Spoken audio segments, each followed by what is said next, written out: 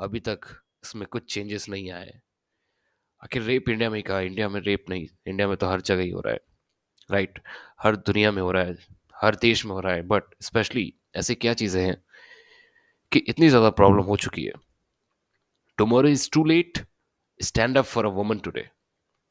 ठीक है। अब जब भी हम रेप की बात करते हैं तो रेप एक ऐसा इश्यू है जहाँ पे जब किसी के साथ सडनली ये चीज़ होती है तब लोग एक्टिव हो जाते हैं, राइट? तब लोग एक्टिव हो जाते हैं, and not only single day. आपने नहीं सुना होगा कि कोई सा एक दिन भी without a girl being raped ऐसा गुजरा हो। क्यों ऐसा होता है? According to the NCRB, government की एजेंसी है actually, national crime record bureau, 86 cases per day, every day 86 cases होते हैं रेप केसेस के। वो तो बात की बात है रजिस्टर्ड है, लेकिन हम बात करें अनरजिस्टर्ड, ठीक है? अनरजिस्टर्ड इससे भी ज़्यादा होंगे अगर उनको भी हम रिकॉर्ड किया जाए। ये जो 86 केसेस हैं वो तो रिकॉर्डेड है, बट बहुत सारे केसेस रिकॉर्ड ही नहीं होते। अगर वो भी आ जाए तो 86 से ज़्यादा कई गुना हो जाएगा। ऐसा क्यों होता है? अभी आपने तो सुना होगा, there was a Brazilian couples, ठीक है, and they are vloggers actually. ये लोग टूर कर रहे थे इंडिया के बहुत सारे पार्ट्स में, ऑलरेडी ये लोग ट्रैवल कर चुके थे, बट स्पेशली ये इंसिडेंट हुआ था झारखंड में कि झारखंड में गैंग रेप हो गया, जो कि दुमका डिस्ट्रिक्ट में last week, and she is actually 28 years old. So they were actually exploring India at that time. ये लोग एक्सप्लोर कर रहे थे अलग अलग चीज़ों की। Specially it's very proud thing for Indians, कोई एक्सप्लोर करने आता है अपने देश में। बट वहीं once again they are a lot of animals as well in here, ठीक है? बहुत सारे एनिमल्स हैं जो कि they just hungry for the body, right? उनको सिर्फ they need a body of a woman. तो ये एक्टिविटी हुई, ये रेप हुआ, जो कि बहुत ही ट्रेजिक था ऑनेस्टली, एंड बहुत सारे यू नो निशान भी आए एंड नुकसान भी पहुंचाने की कोशिश की। अराउंड 7 to 8 लोग थे वहाँ पे, that actually they were committing this kind of things, right? Or mostly they are around 21 to 20 years of the age. So what are the reason behind, why the reason why the India has increasing rape cases? आखिर क्या reasons है ऐसे कि rape cases होते ही जाते हैं India में जब हम बात करें? So firstly the lack of police officer, female police officer की बात करें, राइट? जब भी हम बात करेंगे, मोस्टली इंडिया में पुलिस ऑफिसर मोस्टली मेल है, right? Mostly they are mail, but जब सेकंड चीज़ की बात करें, फीमेल पुलिस ऑफिसर जब रहती है, देन द रीज़न इज कि the women they are quite comfortable with them, right? उनको कंफर्टेबल फील होता है, भले पुलिस कोई भी हो, चाहे वो फीमेल हो मेल हो, बट स्पेशली जब वुमेन फीमेल पुलिस ऑफिसर रहती है तो then feel comfortable specially. Second thing is blame for inappropriate cloth. सो बहुत सारे रीजंस ये भी हैं कि आई मीन बहुत लोग ब्लेम करते हैं कि it's happening because of the cloth, short clothes, छोटे कपड़े से। But this is not a reality actually. छोटे कपड़े से नॉट, अगर छोटे कपड़े की बात करें तो फिर बहुत सारी कंट्रीज है, यूरोप भी है, फिर उसमें अमेरिका भी है, फिर वहाँ पे इतना क्यों नहीं होता है?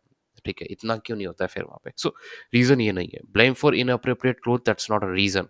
Third is no public safety, या दिस इज अ पॉइंट।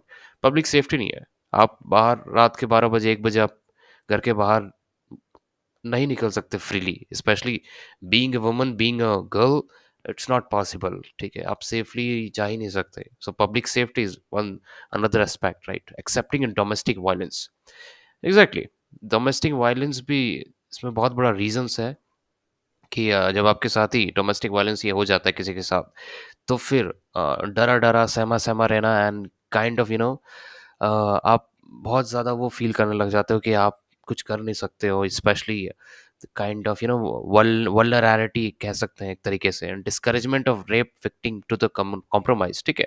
जब भी किसी के साथ, स्पेशली जब रेप विक्टिम के साथ कॉम्प्रोमाइज हो जाता है, I mean they give compensation, ठीक है? कंपनसेशन दे दिया जाता है कि आप पैसे ले लीजिए इसके बदले, right? So this is a things कि आप जब कंपनसेट ही कर रहे हैं तो कहाँ से कोई लॉ फॉलो करेगा? स्पेशली जब इनकी भी बात करें इन कपल्स की, तो इनको भी कंपनसेट किया था पुलिस ने, but specially compensation it's not the conclusion of this, right?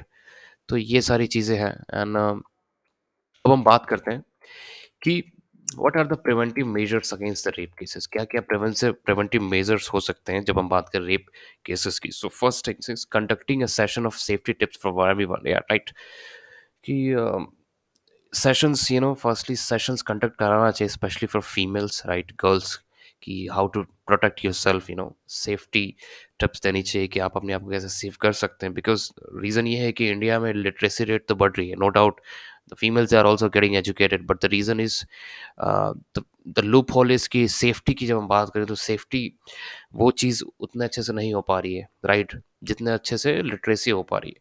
So second thing, to provide all the information to the police if required. सारी चीज़ें इंफॉर्मेशन आप कलेक्ट करें, स्पेशली जब भी आप ऐसे सिचुएशन में ट्रैप हो, तो आप ज़्यादा से ज़्यादा कि आप इंफॉर्मेशन को कलेक्ट करें, ताकि आप जब भी आप ऐसे सिचुएशन में आ सको या फिर कभी भी आओ, तो पुलिस की रिक्वायरमेंट से आपका सारी इन्फॉर्मेशन रहेगी, तो आप इजीली, पुलिस भी अपना काम कर पाएगी, लॉ भी अपना काम कर पाएगा, एंड सब कुछ चीज़ें अच्छी होगी. To create awareness about constitute rape, good touch and bad touch. Once again, अब यहाँ पे ये भी चीज़ आती है कि अ, अभी फिर भी बड़ी है, बट पिछले 10-15 साल से बात करें, सो there is no any sex education. जब भी हम बात करें what is good touch, what is bad touch for a kid, अब किसी इंसान को पता ही नहीं है कि गुड टच क्या होता है, बैड टच क्या होता है. सो जब वो फिर ऐसे सिचुएशन फंस जाता है, आई मीन फर्स्टली जब वो उसके साथ, आई मीन रेप स्पेशली हो जाता है, तब उसे समझ नहीं आता है कि what happen actually. So this is difference कि ये good touch bad touch for kids, specially जो छोटे छोटे बच्चे हैं, उनको भी अवेयर करना बहुत ज़रूरी है, right. Being alone, right, being alone is a one another thing. आप अकेले घूम रहे हो कहीं भी रात 1-2 बजे, अलोन होना is also, you know I mean, you are a citizen of India, you have a right, you have fundamental right कि आप, यू कैन रिसाइड एनीवेयर, आप कहीं भी जा सकते हो. बट वंस अगेन, अलोन रहना, दैट्स अनदर थिंग कि लोग, they have chance to do this kind of things, right?